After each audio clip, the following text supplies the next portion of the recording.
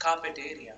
As the name suggests, it is the area that allows us to spread a carpet inside the house wall to wall.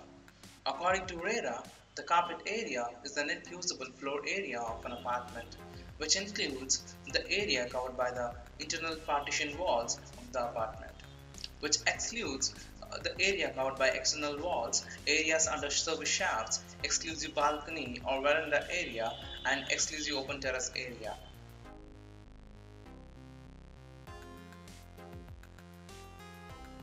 Built-up area.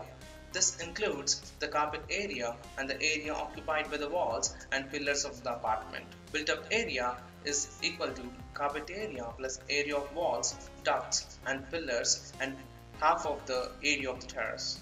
Built-up area is usually 10% more than the carpet area. A terrace is considered half of the actual area for calculating the built-up area.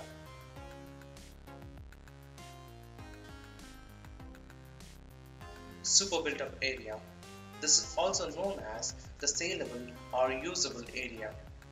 This area is the sum of the built-up area plus common spaces, which includes the apartment's proportionate share of the lobby, common staircase and lift, the corridor outside the apartment, clubhouse and awnings. Super built-up area is usually around 25% more than the built-up area.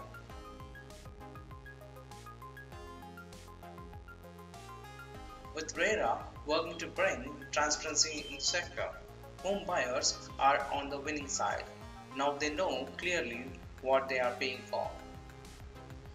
It reduces the chances of home buyers facing significant mismatch between what was promised and what is delivered by the developer. With carpet area clearly mentioned in advertisement and other communications, home buyers know the amount they need to pay for beforehand. Thanks for watching. Please subscribe the channel. Thank you so much.